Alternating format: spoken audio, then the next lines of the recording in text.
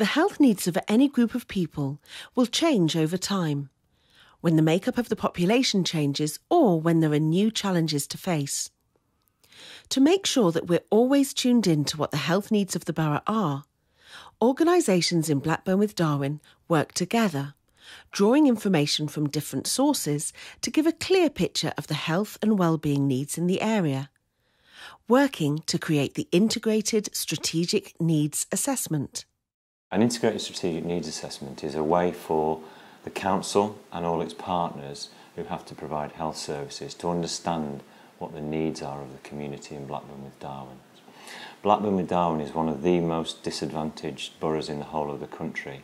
We're the 17th most disadvantaged borough overall, but within Blackburn with Darwen there are significant differences in terms of level of health inequalities. So what the Integrated Strategic Needs Assessment enables us to do is understand the health needs of differing communities within the borough, very, very different between places like Suddle in Darwen, Shadsworth up in Blackburn, and places like Pleasington and Livesey. We try and involve as wide a range of partners as we possibly can, and on our leadership group we have senior people from the police, from the local college,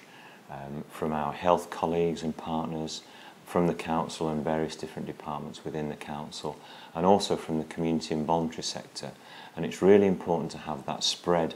of professionalism within our approach to developing strategic needs assessment, because each of those different organisations see health and the impacts of health in a completely different way. Integrated needs assessments focus on a single topic. Recently, Blackburn with Darwen Council has worked with partners to understand issues such as the local impact of dementia and isolation and loneliness in the older population. Age UK has been one of the partner organisations in this work. We, through the 50 Plus partnership that we coordinate, have been doing some work with our partner agencies, working with older people through workshops and focus groups to actually talk to them about what will make a difference, what does need to be put in place to reduce social isolation and loneliness. And we've got some really valuable information and data from those conversations we've been having with older people that will feed into